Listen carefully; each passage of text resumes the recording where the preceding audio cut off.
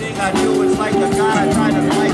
See, all of the reasons I've ever been trying. It's a sad way to make an shit, but I gotta cry on a good day, carrying my way just to take my love. Ain't never gonna be a hard weight or a break of me. Yeah. Get up on the high road. I've been sticking down, holding my coat for you cross that border. I swear it's safe. I wanted you to look good in this way. I swear I tell you. I submit my bullshit and tell you rather turn it into compost toast. That every time I let you get a smile when I show you that I'm happy even though I'm broke. Why? Cause at least I got to hear you yell at me with your face and your love on the terrace. Hi, I'm that guy that remembers everyone I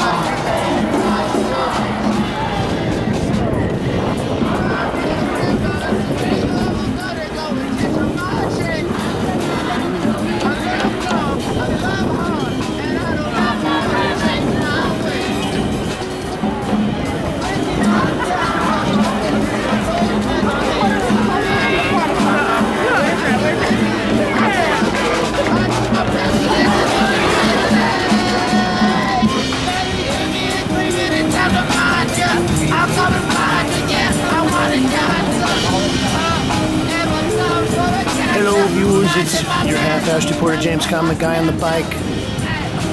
Got a special shout out to our viewers in Russia, San Luis Obispo, California, and Central Oregon. We're gonna run in here to Super Rough.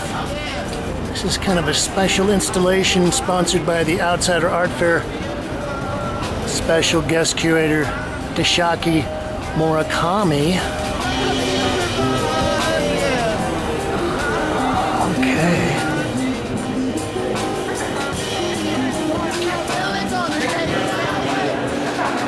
Well, this is kind of an extension of the Outsider Art Fair. Oh boy, which is organized by this gentleman, Andrew Edlin. That's James Kalm, thank you. Hello, hi.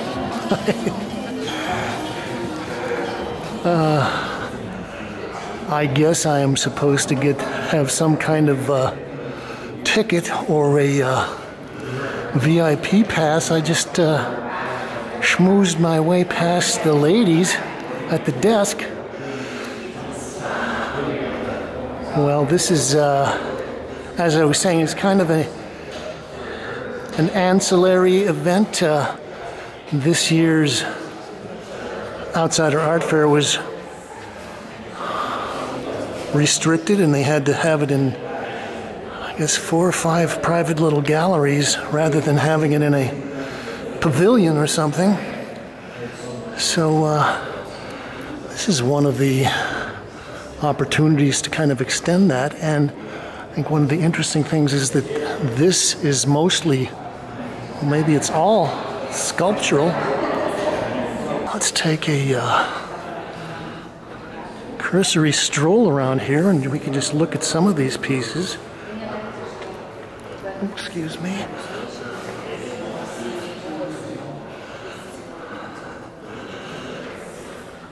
So the title Super Rough is a kind of an ironic play on Murakami's movement Super Flat that he kind of burst on the scene with about 20 years ago.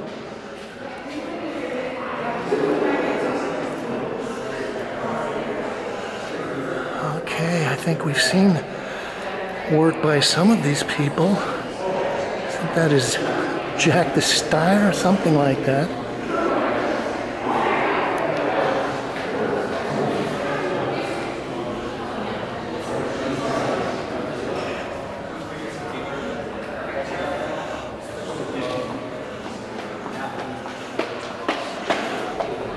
I think the other thing that's kind of fun about this show is that this is all happening in Soho, which was the world's most densely populated gallery scene in the 70s, 80s, and 90s here in New York. And this might have been, gosh, someone's gallery back in the 80s and 90s. There's a lot of work here, so maybe we'll just pick out some highlights.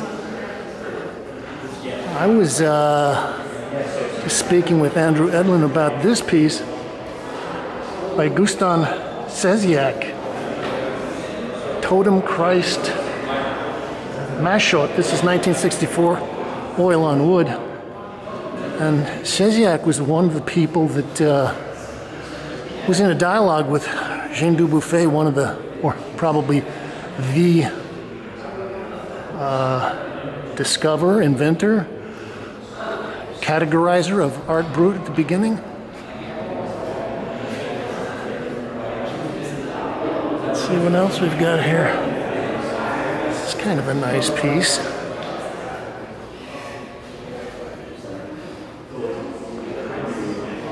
Chico Tabibu. This is Untitled Rooster. I think one of the interesting things that we're going to see is that a lot of this is wood that is kind of odd and strange in its own right. It's by an unknown artist. And I guess there's a surrealist word André Breton has. I can't remember what it is. The means of the found object, as opposed to the Duchampian kind of repurposed object. Well, we've got another, it's like a sub-plinth on a plinth. It's a selection of work by John Byam, B-Y-A-M.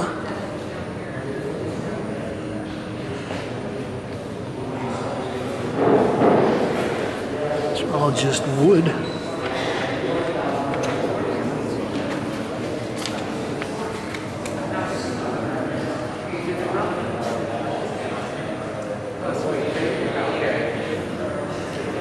This is kind of fun. It's by Sylvian and Geistian Stallions. S-T-A umlauted E-L-E-N-S. Titled Cavalier.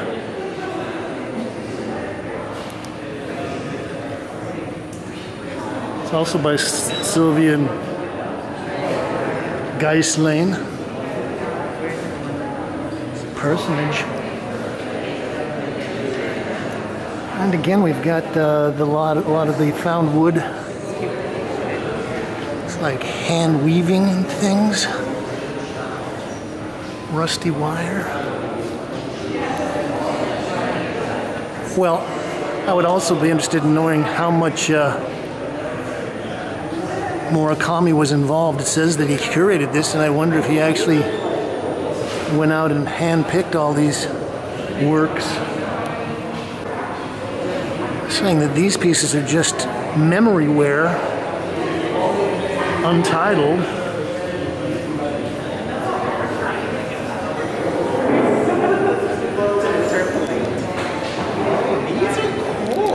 Oh, these are eye-catching. By Monica Valentine. These are untitled mixed media. Well, I've been doing some studies on the avant-garde or theoretical avant-garde art movements of the 60s, 70s, and 80s, 90s in New York, and this makes me think of a well-known artist, Rhonda Zwillinger, who passed away recently and was known for her work with beaded surfaces, glitter, mirrors.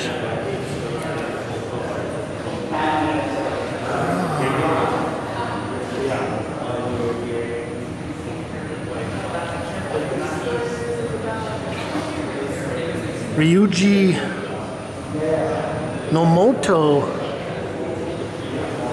These are untitled.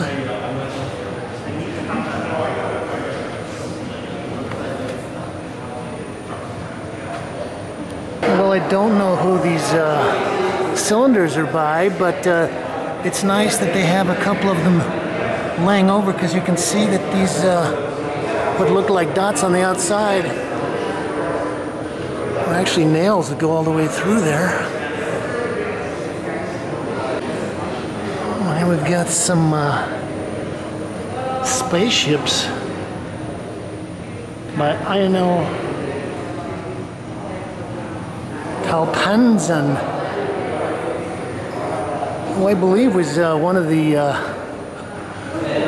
fixtures in the early days of the Outsider Art Fair. I think he would come up and sell his wares on the street outside the fairs at the Puck Building. It's a piece by Hawkins Bolden, untitled Scarecrow. And well, I'm disappointed in myself. Hawkins had a show at Shrine about a month ago and I missed it. Well, here's a piece by the great Lonnie Holley. We've been following Lonnie's work for many years, and I think the first time I saw a quantity of his work was when we were visiting the Bill Arnett collection in Atlanta, probably about 12 years ago. I think this is he who makes the frame for overlording of women, who cuts the stone.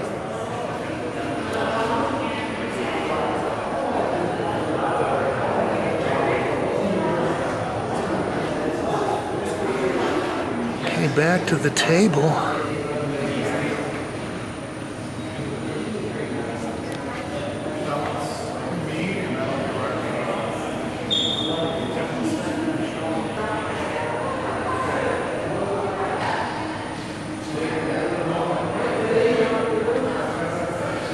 Well, these are punchy. These are bright.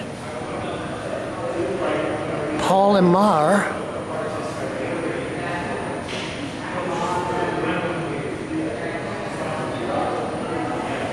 And this one is titled Tigers and Lions, 2013.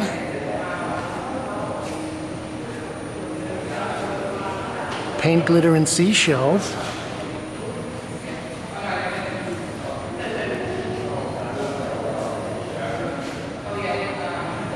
Also by Paul Amar.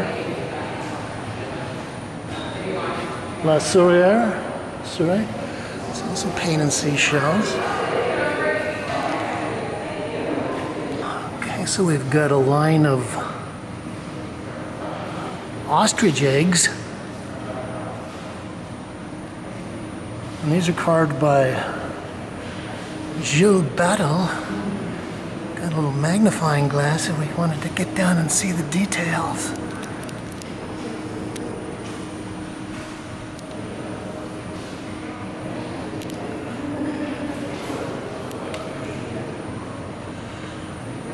Oh gosh, that is some fine work.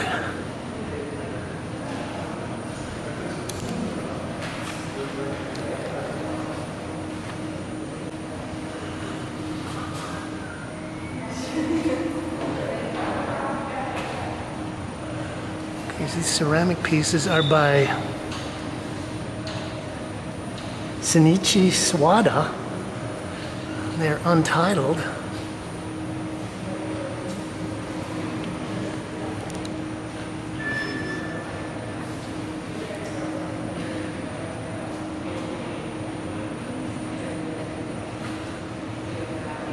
Georges Lautaub.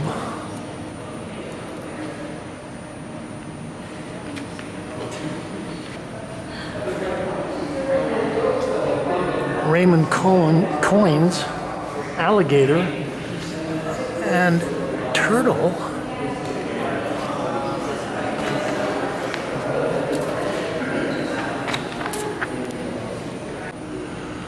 It looks like Alf, the little space alien from the 1980s sitcom. This is by Jerry the Marble Faun. And I think we were drifting through the Lower East Side about 6 months ago, and we dropped in and saw a show. And Jerry the Marble Faun had a couple of pieces in that. And as I understand it, Jerry was involved in, I guess, an estate out on Long Island that was turned into a play called Grey Gardens about a couple of eccentric ladies, mother and daughter. And Jerry was the gardener. Okay, well, we've seen little ceramic cameras by this artist before. Alan Constable, I think he's Australian.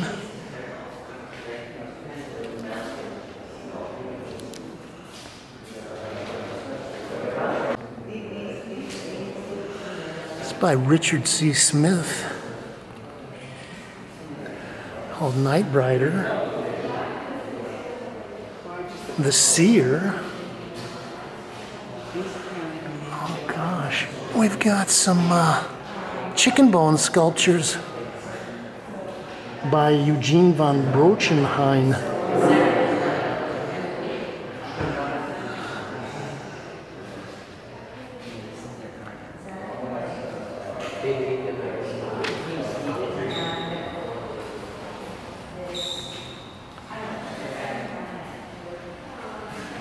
These are by Maruch Mendez.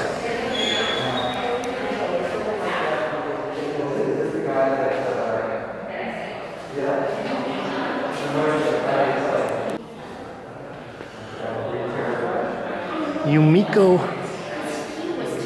Kawai, circle, embroidery on cloth.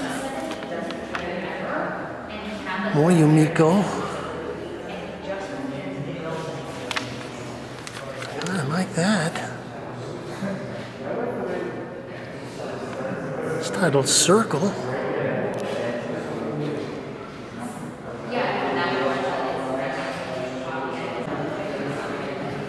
Oh, this is an interesting piece. It's by George Widner, and it's the Titanic. Metal wire, paper, tape, marker pen, and natural fiber string. Okay, we've covered. George even talked to him at one of his openings, but I've never seen any of his sculpture. This is pretty interesting. And I would say that is 67 inches long. It's nearly 5 feet.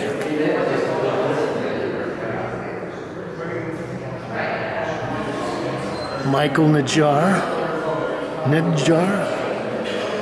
very well-known French artist, and as I understand it, a lot of his work he takes out and buries in the backyard for a couple of months, maybe longer.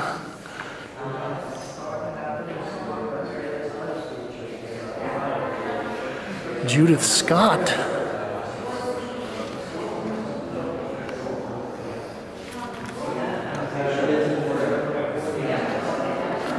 Oh, geez. Even the outsiders have acolytes and people that they've influenced. This is Tony Pedamonte, untitled. And Judith was known for her wrapping objects with yarn and string and cords and various things she would find. Looks like Tony is doing a similar thing. Gosh.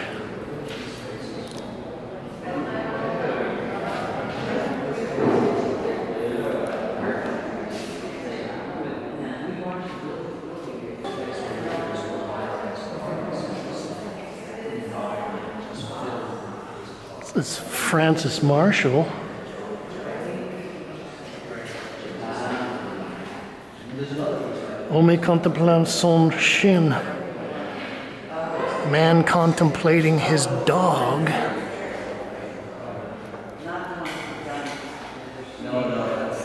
Okay, that's kind of icky looking.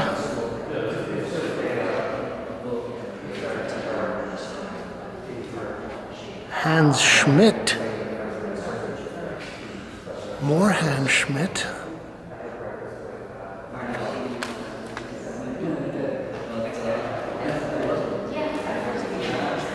Oh, these are nice. Moses Ogden. It's a portrait bust in wood. God, the grain in that wood is just beautiful.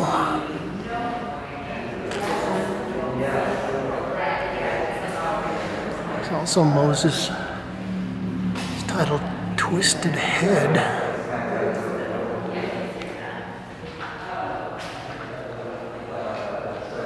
And Standing Boy.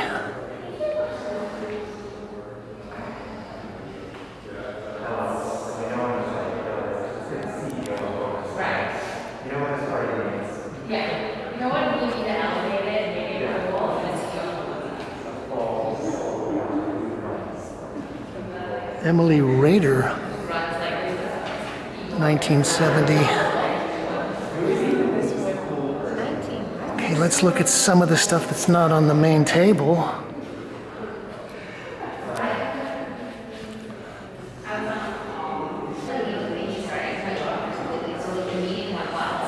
This is Campbell Smith, Capitol Building, 2016. Oh gosh, we'll see if they've got little whacked out insurgents trying to break into this. Okay. This is cardboard, foam board, gouache, and oil paint.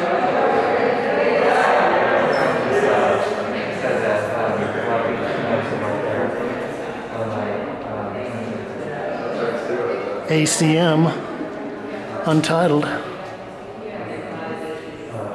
Plaster, plastic wire, metal, paint, and wood.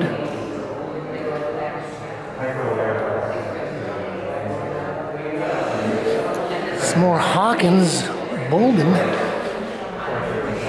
Now, as I understand it, Hawkins is actually blind, and he basically puts this stuff together by touch. And I was talking to Scott Ogden and saying, how does he get such a great color thing going with these pieces if he can't see? Anyway, well, I guess Hawkins has his way. Yeah, this is a whole table full of work by Kazumi Kamai.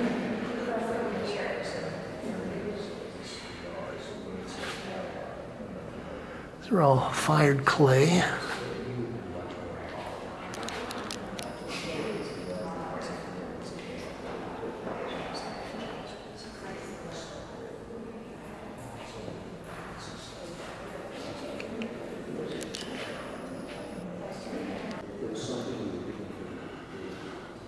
Oh, this is the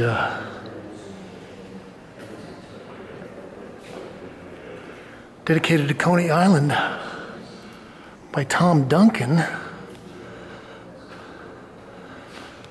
Okay, we've seen this before.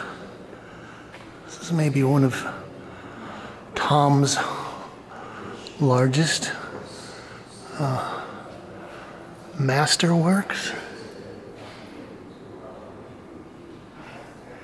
He worked on this from 1984 till 2002. And it's 96 by 90 by 48 by 84 inches. Well, Tom is an interesting cat. And as you can see, not only is he an artist and craftsman and a painter and all these other things, but he's also an obsessive collector of little toys and memorabilia, souvenirs. I guess I could sit here and turn on the buttons, maybe.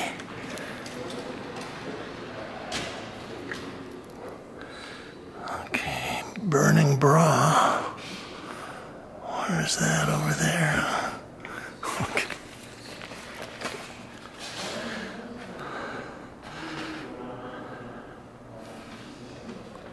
This is Howard Finster, The Devil and His Wife. Plans to take over the world. Okay, again, I've seen a lot of Howard Finster pieces, but it's rare that you would see a sculpture.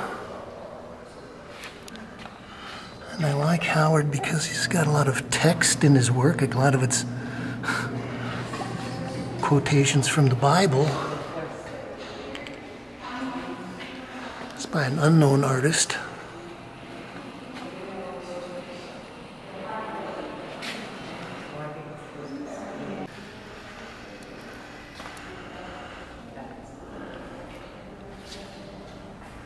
The execution of Private Slovak.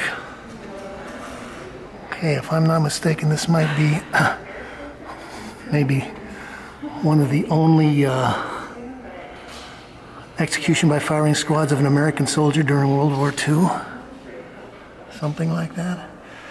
This is mixed media. 74 by 21 by 12.5 inches. Okay, so they got the whole explanation there.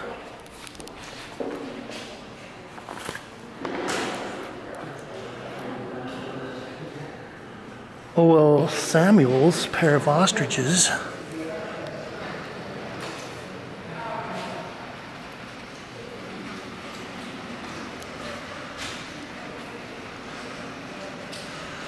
Oh gosh, more wrapped objects. This is by Cindy Goslin.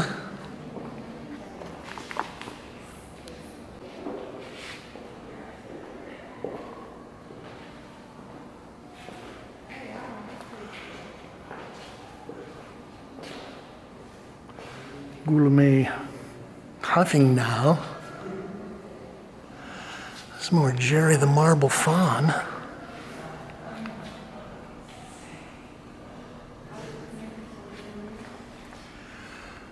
This is Indiana limestone with crushed terracotta and olive patina. Okay. There's also more of the marble fawn. It's Prospect 2009 alabaster and salvaged barbells. Ted Ludzek.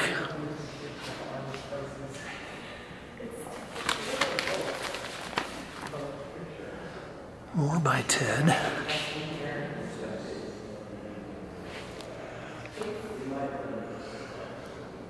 Terry Terrell. Unknown artist. Get unknown artist as opposed to anonymous artist.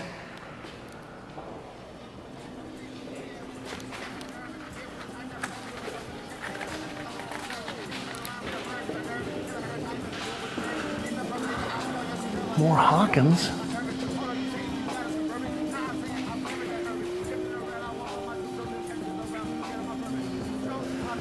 And we're going to wrap up looking at this Gourmet Halfegn wall.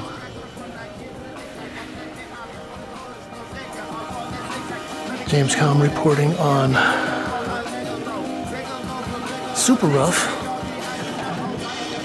the Outsider Art Fair. Guest curator Takashi Murakami. It's on 150 Wooster Street. Well, we love our outsider art stuff. The unknown, the anonymous. You can like this, you can share, you can subscribe. You can link it up to all your social media sites. And you can leave your thoughts, ideas, comments, criticisms, and reviews below. And if you're an outsider, tell us where you are. We just ask you to say, thank you, Kate. Wow. Oh, thank you, thank you.